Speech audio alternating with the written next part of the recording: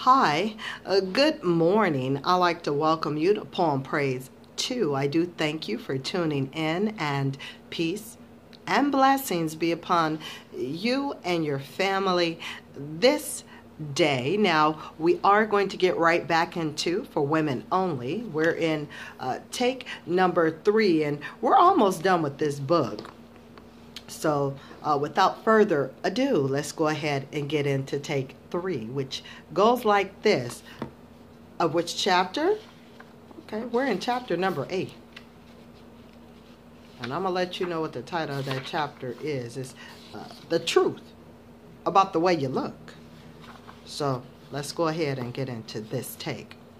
Now, I'm going to share something with you that is difficult to hear. This 2-part comment is from a close friend whose heart I trust completely. I'm including it because I found it is truly how men think, and because I believe it helps to make a critical distinction. My friend's candid comment.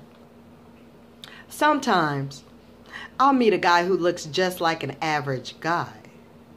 But then, if I meet his wife, and she is huge and very out of shape and just sloppy, I feel so sorry for him. It sounds terrible, but my gut just churns for him. It's this: oh, I'm so sorry. Sort of compassion. That sounds absolutely terrible to say out loud. But it is what every man is thinking. But then sometimes I'll meet a man whose wife is overweight, but she takes care of herself. She puts some effort into her appearance.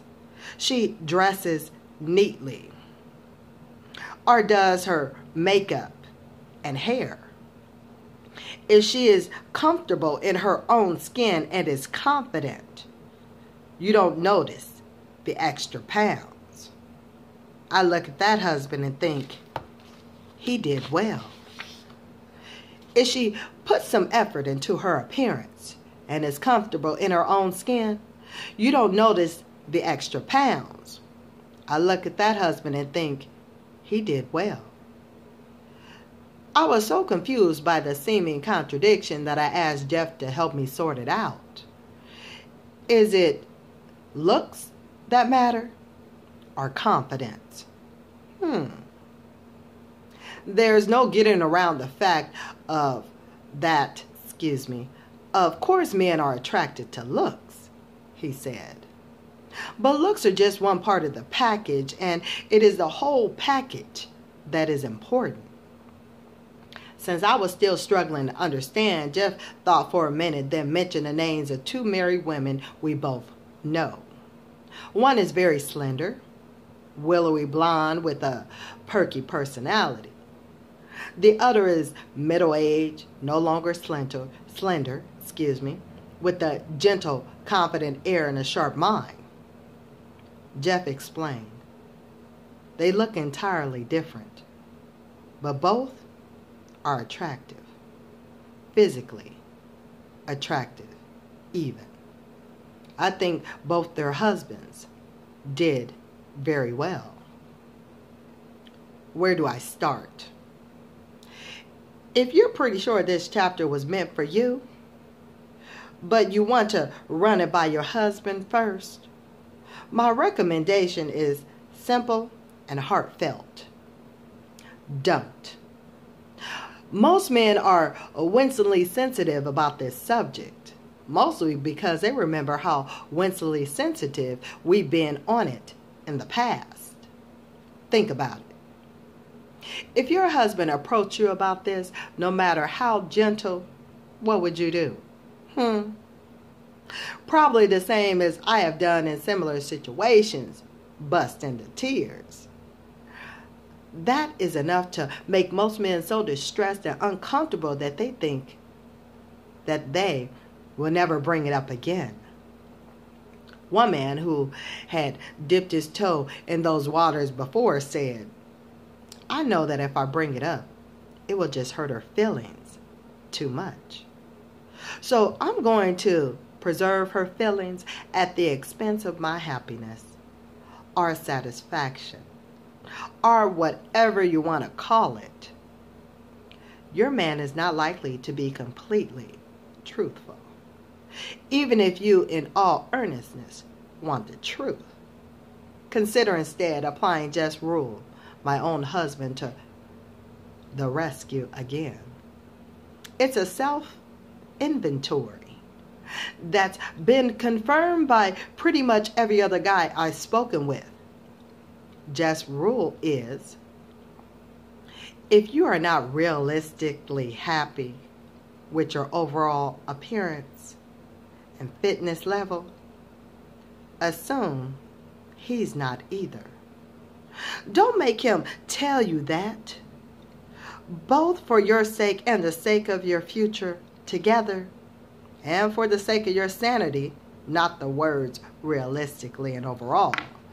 We're not talking about someone who is fit and trim, but thinks she needs to lose 5 pounds, or is dissatisfied with a certain feature.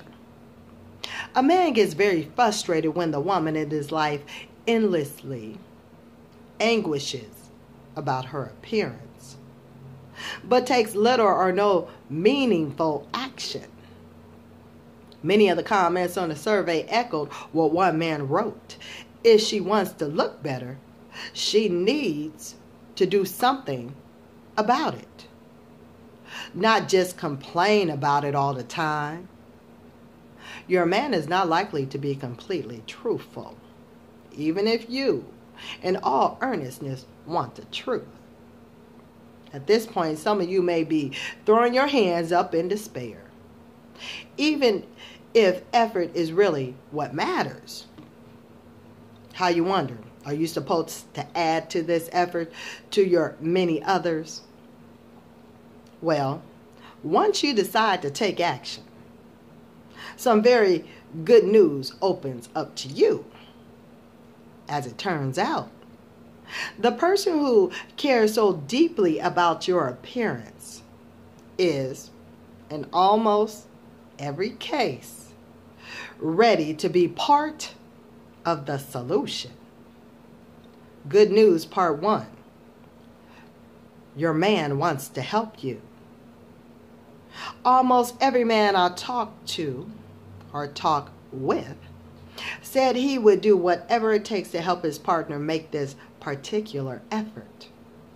And that was overwhelmingly confirmed by the follow-up survey. Imagine your wife's significant other is overweight and really wants to make the effort to get in shape for you. But her slate is already full. She has no time during the day, and in the evening she has to watch the kids or drive to their activities. How much effort, financial expenses, or additional responsibility would you be willing to take on so she can do what's necessary to get in shape, or whatever is necessary to get in shape? That's not in the book. I just added that. Choose one answer. I do whatever it takes to help her and gladly make a significant effort, 63%. I'd be willing to make a reasonable effort, 31%. I would lend a hand, but I'd privately be annoyed, 2%. I prefer not to do much. It's really her responsibility, 1%. Only 4 out of 400 men said they'd be unwilling to help. And it's highly unlikely that your man is one of those cads. Unaccommodating husbands. Although everyone else, 97%, said they would help willingly. One interviewee told me if a guy's wife suddenly verbalizes that she determines to drop some weight and needs his help, any guy is going to jump to do it. What can I do? Here's a credit card. Almost every man said he would willingly help his partner make this effort. My husband drew a useful comparison. Look, he said, when we were teenagers, the guys always busy playing football or whatever. But if our girlfriends need a ride to the tanning salon, we drop everything and drive them in a heartbeat. We even give them money to go. It was in our best interest. And that feeling doesn't change as we get older. We're willing to help our wives. What changes is the busyness of our schedules. But even then, there are things almost any guy can and will do to help if he sees you're serious about it. Maybe he watches the kids in the evening or drives the soccer carpool so you can go work out. Maybe he stops bringing up particular dangerous food into the house. Maybe he cooks dinner so you don't have to prepare foods you're trying to avoid. Or maybe he agrees to go on the diet with you. Jeff has sheepishly admitted that several diets he has tried were, at their core, veiled attempt to get me to join in. And remember, since it's your sincere concern and effort that matters most, you can expect to see relationship benefits coming your way very soon. Good news, part 2. There's a revolution in the resources to help you. Over the years, I tried almost every diet under the sun, only to watch helplessly as the weight crept back. Can you relate? But now I've learned that almost everything I had known about healthful eating was wrong. No wonder nothing worked long term, thankfully. There has been a revolution in our scientific understanding of what eating well actually means. Eating good carbs and good fats and avoiding bad ones. And if you're like me, knowledge is the key to making a complete lifestyle change. Let me repeat that one. Knowledge is the key to making a complete lifestyle change. Without that knowledge, it is likely that we will keep sabotaging our efforts over the long term. Thankfully, several well-respected books are now available on what it really means to eat well and thus maintain a lifelong healthy weight.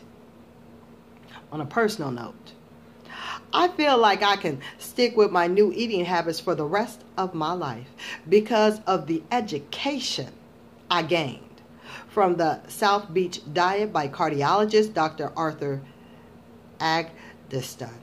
That's from this book. Me personally, Eat to Live. Check out book 1 and 2. Back to this book. Good news, part 3. God will help you. That's true. That's right. God will help you. You probably feel battered by all this information, so let me encourage you. God will help you address this health and fitness issue in amazing ways once you realize you need to.